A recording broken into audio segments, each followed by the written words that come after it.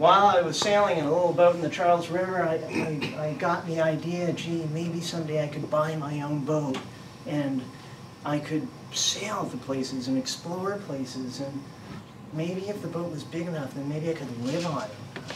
That's where I got this idea. I didn't know that people lived on boats. I didn't know that there was such a thing as a cruiser who, sails all over the planet.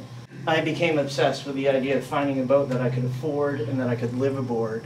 And in 1995, I bought a 1982 30-foot Hunter sailboat and had it trucked from New Hampshire down to Boston, where it got put on this travel lift and put in the water, and they said, "There you go." I had never been in a boat so big. I had never been in a boat with an inboard engine or even with a steering wheel instead of a tiller.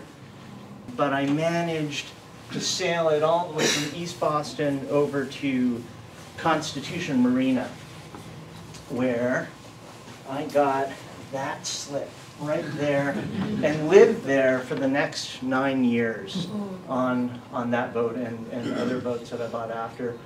I remember when I came into the dock, I was so nervous, and I motored it into the slip, and all these other people from other boats came out and helped me with lines and helped me tie the boat up. I remember a guy on another boat taught me how to tie a fender onto the lifeline, because I'd never used a fender before. We didn't have those at community boating. And this was my home, a small little 30-foot boat. It's just enough space for me to live in. It was all my own.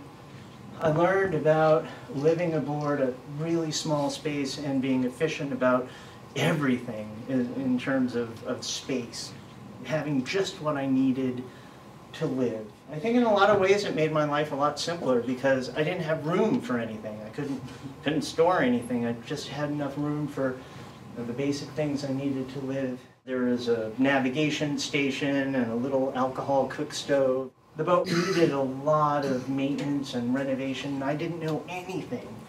I didn't know anything about plumbing or electrical or engines or nothing. And she was a perfect boat for me at that time, because she needed me to fix her up and make her seaworthy and comfortable, and I needed her to learn about how to do all those things. And I was very happy aboard until I discovered that the one thing I was not ready for was winter. I bought the boat in October, and I was so happy to have finally achieved that, and then winter hit, and it was one of the coldest winters in Boston.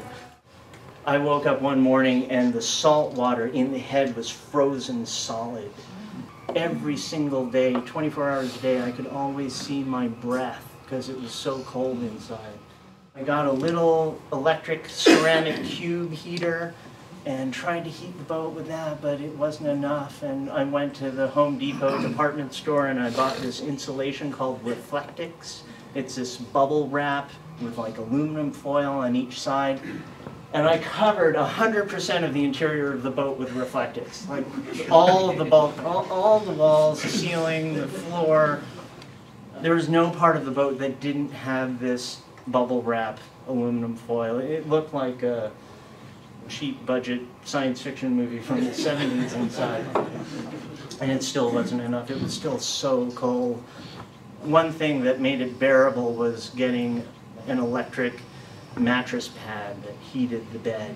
I actually spent a lot of time at my job that winter working as a computer programmer, putting in a lot of overtime. Come spring, when I was still alive and sane and still loved everything about the boat and living aboard, I think I knew at that point that I was meant to live on a boat.